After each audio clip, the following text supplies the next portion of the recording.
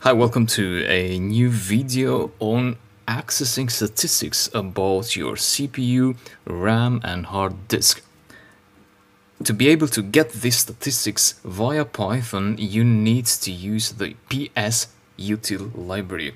So import psutil, and that's something you need to install because it's a third-party library.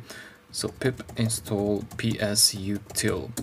If you're using REPL for this, be aware that the statistics you're going to get are those of the server where REPL is running, so the Linux server. If you're using your local IDE, then what you'll get is your own computer. Once you have imported psutil, we will start by accessing processor statistics, so the CPU. The library is very easy to use. All you have to do is just refer to a few methods. So you say CPU and then you have different methods here. I'm going to show some of them. So for example, CPU count will give you the number of cores on your CPU. So 16 in my case. And if you say logical is equal to false, that will give you only the physical cores, so 8. Next, if you want to know the current CPU usage as a percentage, you would say psutil.cpu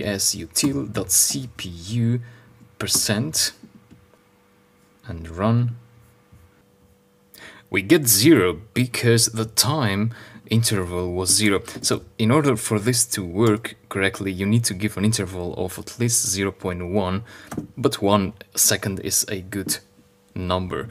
So in that case, you'll get the current percentage your CPU is being used on your computer.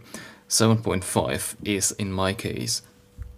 The higher this interval is, the more accurate the value will be. So it gives you a better view of the percentage.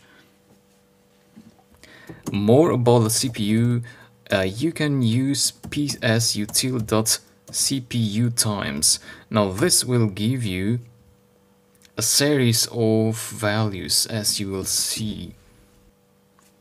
So these are the seconds that the CPU has spent in a given mode. So as a user or as the system, as a kernel, or in idle mode. To get even more statistics, you can use psutil.cpu stats. So that's the other tuple. So these are named tuples. If you really want to access one of these values, such as a system for that first tuple, you do .system. And that should give you only the system value, which is this, in seconds. So the time spent in seconds. The same goes for the other CPU stats, which we get from this method. And lastly, about the CPU, I wanted to also show you the frequency of the CPU, which is that. So that will give you the frequency, the current frequency in megahertz, and the minimum and the maximum as well. Next, RAM. So temporary memory of your computer. You can access the RAM statistics using virtual memory and see what that gives us. So it's that named tuple. You have the total memory of your RAM, so the capacity of your RAM, and that is in bytes, and that's the available also in bytes. That's the percentage used at the moment we're speaking in my computer. And so you have another series of statistics here about your RAM. Now, if you want to see the swap memory, which is the memory that is used when the RAM is full and the memory is used from the hard disk, then you'd do swap memory, and that should be the lost result. That's a named tuple. And lastly, your hard disk. Naturally, you want to know the usage of it, so disk usage, and it expects a path. In my case, it would be that home page. So run, and those are the numbers in bytes. That's the total size of my hard disk, that's the used size, that's a free, and that's a percentage as well. So again, if you want to just get one of them, such as percentage, you can say %% to get that number, run, and you get 71.9.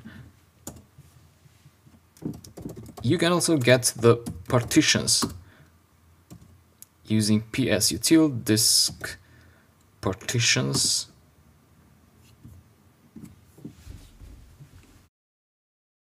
In the form of a list with different items, depending on how many partitions you have. For more information about all these parameters that you see here, you can go to this page. So that's the official documentation of psutil. You can also find this URL attached in the lecture resources, so you can just click it and it will take you to the documentation. Yeah, that's about this lecture. Pretty simple, but maybe you need this. So thank you, I'll see you later.